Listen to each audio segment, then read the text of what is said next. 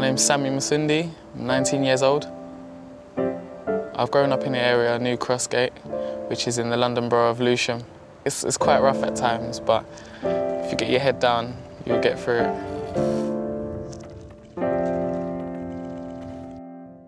The youth clubs kept a lot of people off the streets, kept their children busy, and then once they were closed, it was just that there was nothing to do, so people got bored.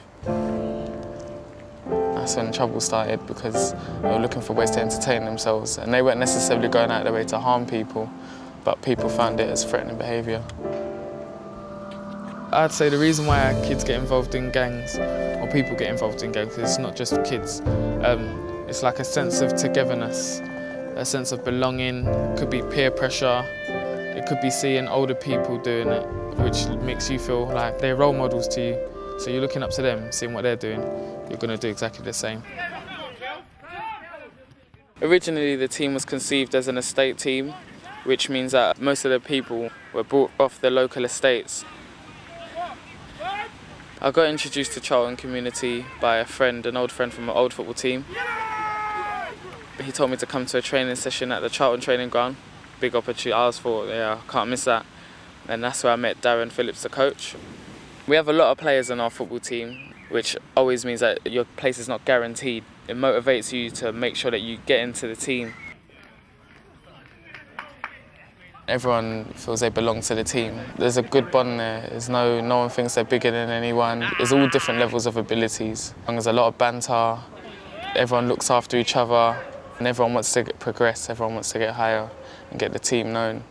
The difference between being in a gang and being in a team, the team, there's no negative side to it, because it's a sense of belonging. You work together. Whether you win or lose, you're still part of that team, and no one's going to kick you out just because they don't like you.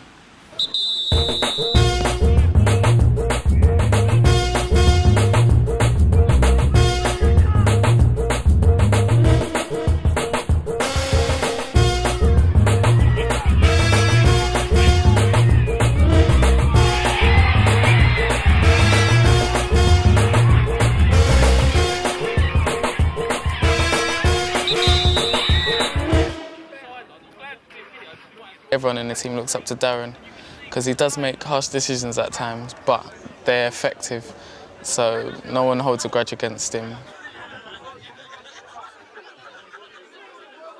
Through playing for Charlton community team, I met Mark Leckie, who's part of the trust.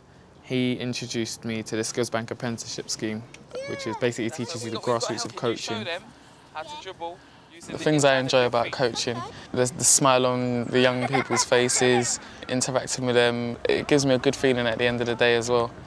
When you do get paid, you see your pay slip, you're like, okay, yeah, I've earned that. And you haven't had to hurt anyone's feelings along the way. I've got a daughter. Just the realisation of having a child and being responsible for someone else has made me have to change my life around.